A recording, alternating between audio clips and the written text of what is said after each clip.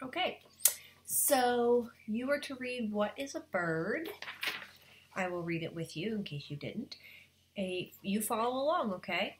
A bird is an animal with feathers. Feathers protect a bird's skin and help keep it warm. Feathers also help to waterproof a bird's body. A bird has 2 legs and a hard beak. It also has many bones that are hollow, like straw.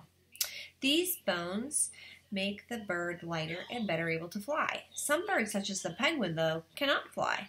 Every bird hatches from an egg. The egg is kept warm by the father or mother bird. When the young bird hatches, it is usually fed by its parents.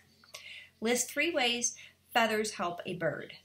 So I would, if you would write a complete sentence, use the question to help you start your answer. Feathers provide warmth, comma, skin protection, comma, and waterproofing for the bird. Number 2, how do hollow bones help birds? Hollow bones make the bird lighter and better able to fly. Name one bird that cannot fly.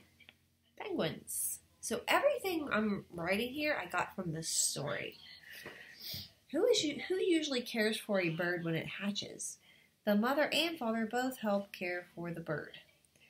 Number 5, what is your favorite bird and why is it your favorite bird? I put my favorite bird is the cardinal because of its bold red color. So there you go. Writing in complete sentences is a good thing.